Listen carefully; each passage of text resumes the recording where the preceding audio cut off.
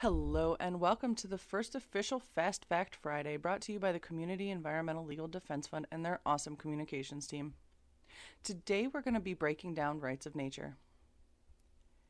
Environmental degradation is advancing around the world. The United Nations has warned that we're heading towards major planetary catastrophe.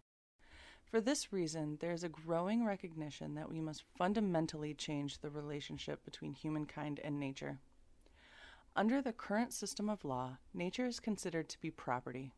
When something is considered property, that often gives the property owner the right to damage it. Therefore, those who own these natural communities are largely allowed to use them however they wish, even if that includes destroying it. Rights of nature is honoring and recognizing that nature has the right to exist, flourish, and thrive. Laws recognizing the rights of nature change the status of these ecosystems to being recognized as rights-bearing entities. It means recognizing that ecosystems are living, thriving communities. Now, we're not talking about giving every tree a lawyer. We're talking about creating a guardianship so that ecosystems can be seen in court as more than just a place to stick the next future Superfund site. And this idea isn't new. It's been around for millennia. We see our legal system fail to adjust to the thought of giving ecosystem rights.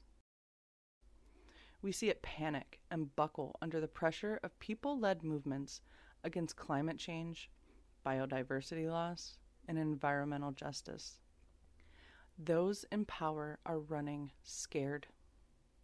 Rights of nature is a threat to the status quo.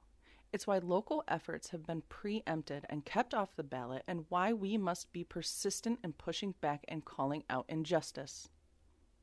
At CELDEF, we're working with communities all over the world to amplify not only their voice, but nature's voice. If you want to learn more, head over to celdef.org and reach out. We hear you.